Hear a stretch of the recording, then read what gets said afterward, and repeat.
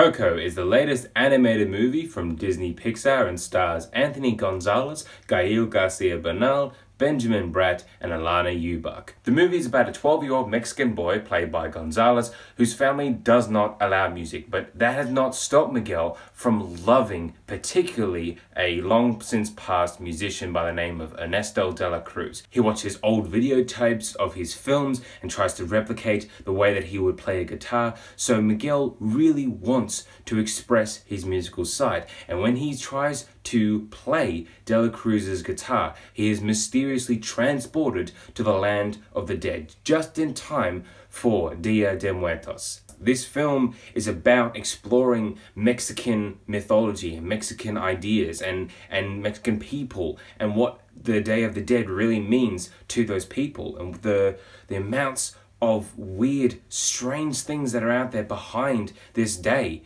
It's fascinating. I don't know how much of it is true because I'm not an expert on this, but I can really feel watching this movie that so much love and passion and dedication to exploring the truth about Miguel as our protagonist really lets us see what this all really means to these people.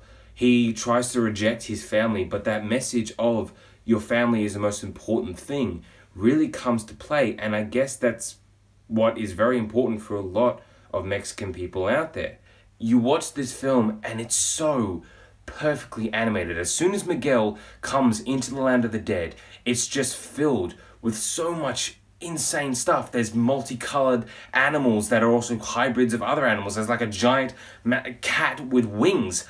I don't know what that's meant to be, but it's also neon colored for some reason. There's dogs with wings that are meant to be spirit animals. Everything has all these skulls everywhere. There's a lot of skulls. It's actually quite fun to watch this movie and pick out how many skulls are in each individual frame. There's music everywhere. There's just so much love and life filling this movie. That's also thanks to the characters. They're really quite entertaining, but also really kind of heartwarming and at times heartbreaking. There's also a small role for Frida Kahlo in The Land of the Dead. She's voiced by Agents of S.H.I.E.L.D. actress Natalia Cordova-Buckley, and she is hilarious. In the scenes that she has, there's only like 2 or 3, she steals it for me. I was laughing probably the most at her character. Besides the perfect animation and the really enjoyable characters, there are some scenes in this movie that really made me feel like this is what Pixar does best. They like to just pull their hands into your chest, take your heart, and squeeze every emotion out of it.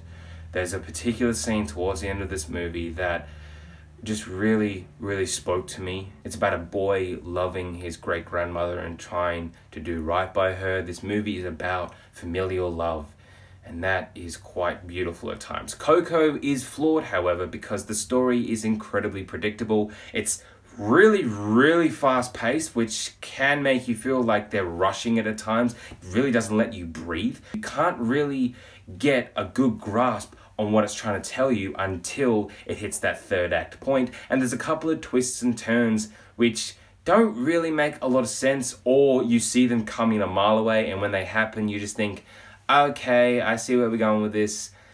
Yeah, Coco is not the best Pixar movie out there, but thankfully, it is one of their strongest in the last couple of years.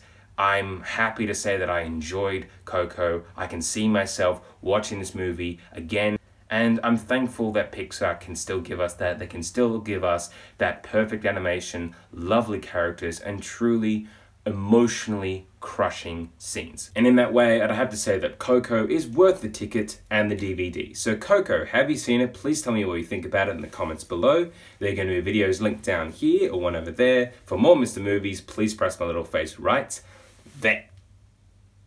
Thanks for watching.